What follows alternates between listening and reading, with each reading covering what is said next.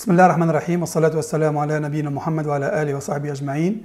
Welcome to this first video in my new series on generative AI and large language models. Today I'm going to present a use case about how we can use ChatGPT to automatically make the grading of programming assignments.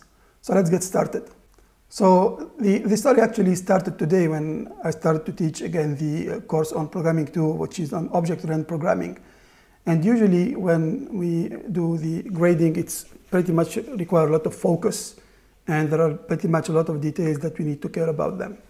So my intention was actually to check whether ChatGPT could be an effective manner to make the grading for this kind of programming assignment. So let me show you a sample of exams that I used to do for my programming courses. This was like 3 or 4 years ago. And usually start by making a problem. This is the problem statement.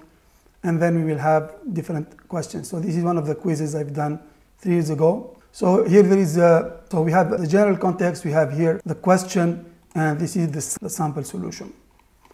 Okay. So now the objective was actually how I can make it effective to use ChatGPT to evaluate the student answer. So this is the solution model that I usually build for my exams, and we get these kind of answers from the students. Okay, so we need to make sure about whether this the code presented here satisfies all the requirement. Okay, which is okay. When the number of students is large, it may become heavy because we need to focus and we need to make sure that all the requirements were met and to which extent. Okay, so now I actually tried today to implement a use case, ChatGPT proof of concept, showing how we can automatically grade the programming assignments. So this is another answer also. You can, for example, find some errors related, for example, the getter and setters, or missing some information, or probably don't respond to all the requirements. And sometimes you can get a cumbersome code like this, which is very difficult to understand and so on. So I think the machine, if it cannot really evaluate, it can help to evaluate and at least identify flaws in the code with respect to the requirement. So here I have taken 6 samples of responses from my students. And I've developed a Python program that will connect to ChatGPT and send the information. And finally, okay, let me show you how it will work. So it's pretty much interesting because I find that the grading is really very efficient and very close to my grading. And in some of the cases, it can detect things that probably we as humans, we don't pay attention. For example, system.out.println for the toString function satisfies the requirement of the formatting. Okay, so let me get started with the program. So I'm going to execute the program. It's grading.py. And here, okay, it will take the name of the student. And here we are going to make the evaluation question by question. So usually we provide the context, the main problem, the question, and the answer of the student, and also the maximum grade. So for example, here for student, this student with this ID, of course, these are fictitious IDs. Question 1, the maximum grade is 2. So it will evaluate, it will whether say it's correct or partially correct or incorrect. And based on the correctness, it will give the grade. Okay, so here the maximum grade is 2. So since it's correct, it will have a grade. So there is 2 grading policies, one that is categorical and another one that is made by ChatGPT. There are some differences, for example, here. So as you can see here, when it's partially correct, sometimes there is a deviation between the 2 gradings. So here the grading is made by ChatGPT itself. And here the grading, when it is partially correct, is going to assign just half of the grade. Whatever partially correct, I mean, it's completely different or slightly different. It will just, this is like a static assignment that I wanted to try, and this is like an automatic grade assignment by ChatGPT. There is difference, especially when you do the sum. So here it has evaluated 6 students. And here, as you can see, we get a CSV file that contains all the grading. And this is pretty much excellent because let me show you here the result. So for every student here, we can have the student name and the evaluation by GPT or the static evaluation. It will say it's correct. And here it will give you a complete explanation. So it will say the student answers correctly, implements the position class, encapsulation data hiding. It has defined the, so it will pay attention to every detail in the question and will contrast the response with respect to the questions. So let me, for example, go to the student 1 here. I will open the copy just to check. And I will take the solution. Okay, and let's see now, compare the difference between both. Of course, and here ChatGPT is smart because it doesn't require that you have an exact text-to-text mapping. It can be some differences, but the most important thing, it will, for example, here in the solution I have written latitude and here it's written lat, so it doesn't consider that this is different. And here we have the constructor is made. So here we need to do a full argument constructor, a copy constructor, and the default constructor. So 3 constructors. So it has identified that it has the 3. So this is the solution of the student. Position is the full argument constructor. He is the default constructor. And we have also the copy constructor. Okay, so this is the copy constructor here. Okay, these are the getter and setter methods, exactly like we've done here. There is also the data validation, throwing the exception. All the requirements are met. Okay, so it considers that this solution is correct. So let's look at another solution. For example, there is one student here, it gets a very low mark. Okay, so the first, it's partially correct, and the 2 other is 0. So this is student number 4.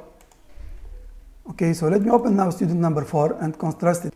So as you can see, student number 4, it get only 1 out of 2 here because his response was partial. Okay, it made the attributes fine, it made the full argument constructor, but there is no copy constructor, there is no default constructor. It has detected this, and there is public void altitude, didn't make the getter and setters. So it get only 1 point out of 3.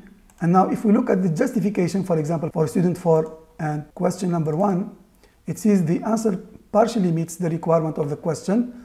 The position class is correctly implemented with private instance variables. So it did the private instance variables, the attributes. The full argument constructor is implemented correctly. However, the student has defined setter and method for altitude with incorrect method names. Okay, and this is true because here the getter and setter must start with get and set. So look at which detail it can actually identify. It's pretty much amazing. And let's continue here. And also additionally, the copy constructor and default constructor are missing. And this is correct. There is no default constructor and there is no copy constructor. So it's really amazing the level of detail that it can detect. The toString method also, it also detects the last requirement, which is about the toString method, is also incorrect. So it was also able to identify that the formatting of this look, it's %4. There should be, for example, %4.f or something like this, %4f, yes, or 2f. So it detected that the toString method is also not correct. Okay, even the name of the method is not correct. Yeah, so I want to show you like the capabilities of ChatGPT to automatically grade even programming assignments, because programming assignments are not multiple choice questions, are not something like that you can automate easily, like for example we do for MCQs and similar simple questions, things that we can also on LMS, on Moodle or Blackboard. It requires some kind of intelligence, and we can see the maturity of large language models in achieving this level of capability and skills to even analyze the response of students and contrast it to the requirement. And by the way, in the prompt I have done, I didn't actually provide the solution model, the ChatGPT. I only provided the question, which contains the requirement and the student answer and the overall problem. I only provide this information. This is the problem. I provide the problem. I provide the question, which provides the requirement and the solution of the student. And based on this, it will actually check whether all these requirements are satisfied in the student answer. So that's pretty much amazing. Now, this is just a demonstration about the capability of ChatGPT to automate the grading of programming assignments. It may have a lot of advantages. First of all, of course, it will speed up the process. I think it's very reliable so far, at least for this experiment. And also imagine that we have, and usually in programming, we can have multiple sections, and we want to unify the grading for all these sections.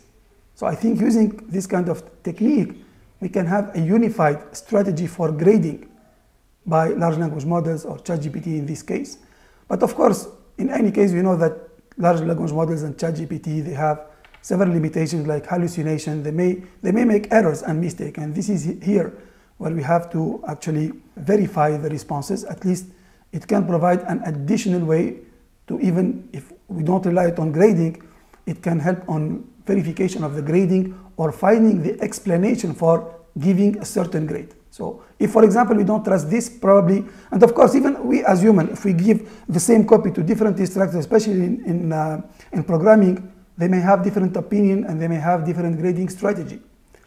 And using AI, I think it's a good alternative to have a unified grading strategy for all the different copies.